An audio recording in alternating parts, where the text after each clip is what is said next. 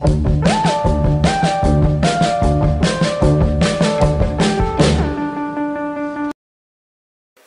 going on, Filmheads? I am reviewing The Family today, directed by Luc Besson, whatever. Robert De Niro is in a mob movie.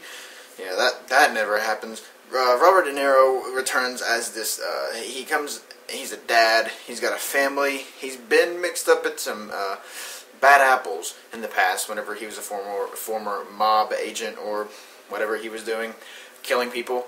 And now he's got people looking after him, so he's in the witness protection program, and Tommy Lee Jones helps him out, so every time he messes up, he's like, "You messed up? Stop." And Tommy Lee Jones is, he plays an old, he looks really, really old in this movie, and he does a great job as always. Robert De Niro. Now, you saw my little small skit in the beginning of this review, and whenever I said Robert De Niro is pretty much mailing in his performance, and in all honesty, he wasn't necessarily mailing it in, but, you know, it was just like, he showed up at work, and he was Robert De Niro as an old guy. You know, it wasn't anything, you really can't tell that he was actually trying.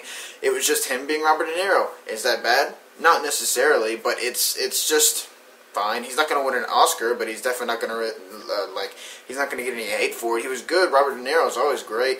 I love the guy. But the problem with the movie is the story and the, the investment in the characters. The only reason I was rooting for Robert De Niro's character is because he's Robert De Niro. I didn't see him as any other person other than Robert De Niro on screen.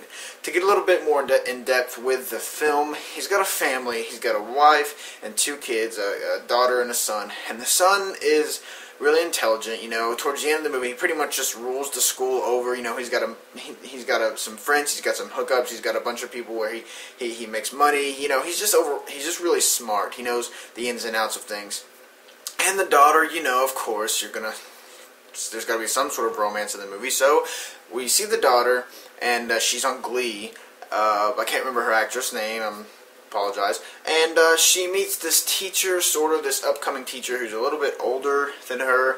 And you know, she loves him, and the birds and the bees and all that stuff happens. And you know, we get small little subplots with the wife as well. And there's stuff going on, but it's just like, do I really care about the outcome of these events? Yes and no. Like I said, the main plot with Robert De Niro's character is interesting, but I mean, I just don't really care with what's going to happen. You know, the only reason I'm like, oh, I'm rooting for this guy is because he's Robert De Niro. But if it was played by anyone else who I have no idea who the actor is, by an unknown actor, I wouldn't care, because the character isn't likable. The character isn't really that, you can't really relate to him in any way. You really don't have any reason to cheer for him. He doesn't seem like a really good guy because a lot of people. And here's the thing: the movie is a dark comedy, and it sort of revolves around an everyday life of an ex-mob member. And you know, they've got this subplot with plumbing. I won't go into because I don't want to spoil anything. But whenever something just doesn't go Robert De Niro's way, he decides to torture the person, and it's funny. But it happens a lot, and eventually you just get these scenes that are clearly there just so you can see Robert De Niro, I don't know, drag someone by a car. And that's my next problem, is there are some things in this movie that could have been cut because it's a 2-hour-long movie. Walking out of it, it feels more like a 3-hour-long movie, and it drags and it drags and it drags, and there's a bunch of filler scenes that doesn't really need to be there. I think there's a plumbing plot that they sort of focus on a little bit too much, and you know, there's just a lot of filler that you don't really need, and it's really boring sometimes. You know, some of the setup was really boring, and throughout the movie, I was seeing these scenes, and I was like, this should be a lot more fun than it really is. It is funny, but it's not like knee-slapping, gut-wrenching funny. There's just some clever little remarks that you're like, oh, that was funny, and then yeah, you do chuckle a little bit, but it's not consistent laughs. That's the thing.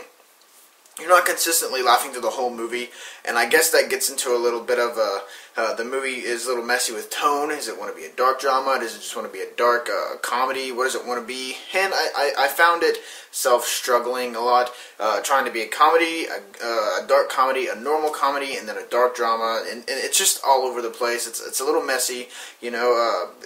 The scenes are cut really odd because at one point this person's here, and then the next scene this person's here. I don't know. I really can't explain it. You just really have to see it.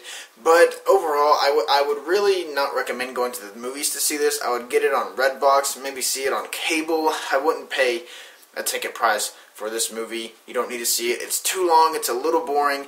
It is funny. There are some fun moments with Robert De Niro and his, you know, him being Robert De Niro. It's fun.